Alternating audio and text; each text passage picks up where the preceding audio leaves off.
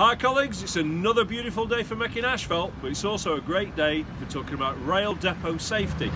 And today we're going to show you the hazards and problems associated with discharging hopper wagons. Before we start any operation involved in the rail depot, we need to assess the basic risks that are going to be undertaken today. The method could be using a risk assessment, a method safe, reviewing safe systems of work, undertaking a permit to work systems. Contact your manager to find out what method you're going to use for this particular operation.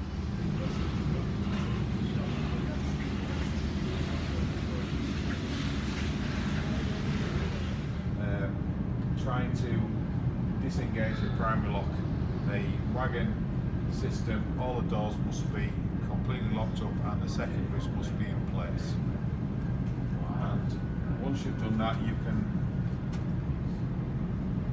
discharge all the air from the wagon by using the sliding dog or the push down, depending on what wagon number that is.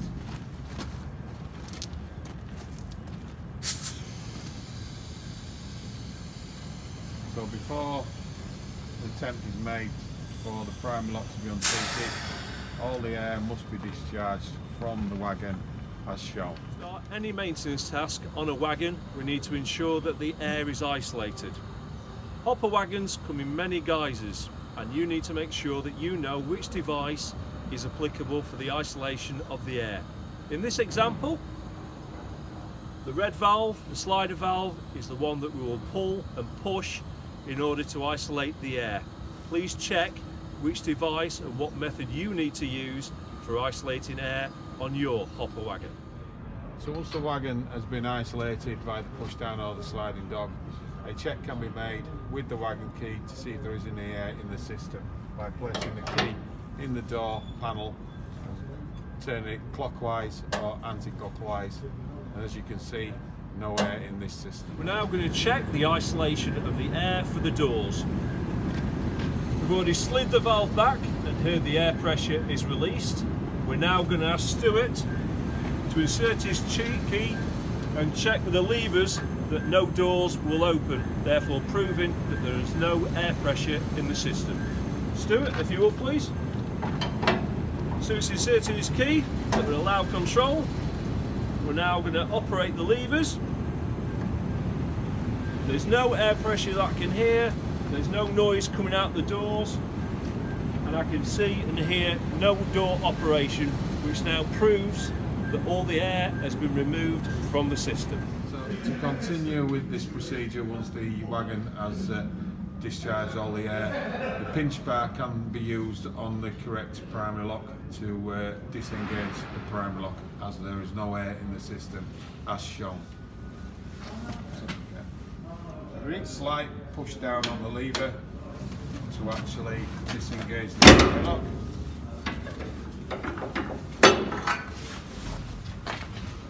Now, as you can see, the primary lock has been disengaged.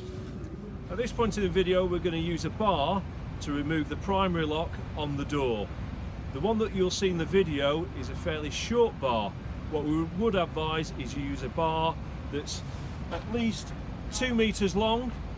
It removes you from the point of danger and also gives you better leverage from a safer position to remove the primary lock. As shown, you can now try and open the door in the normal procedure by de-isolating the wagon, filling the wagon with air and using our key to try and open the door. Isolated, so we'll fill up with air so we can start the normal procedure for opening the door. So once the door has been de-isolated again for the air to be filled up to the wagon, we can then try to see if the wagon door will open by using his key in the panel. As you can see, the secondary lock on this particular door hasn't come off, and that's due to the fact that there's too much weight now actually on the wagon itself. But if you look at the other secondary lock on the other side of the wagon, that actually has come off, and that's because that wagon, as the two doors have been discharged and there's no weight on there. So before we put the flogging spanner back onto the door itself, we need to shut the system down again. by closing the secondary lock.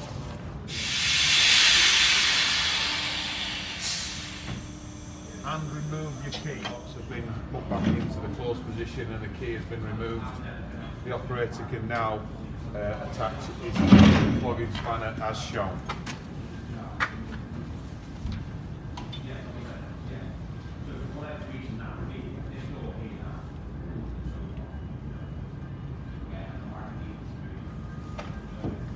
The reason for the chain or wire on the flogging spanner is so that if for any reason that it does happen to slip off, it doesn't go down the hopper house.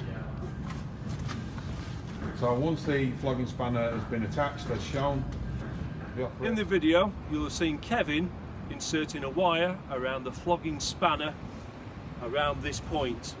What we would advise you to do is to feed the wire behind the arrow so as to come out of the nip zone.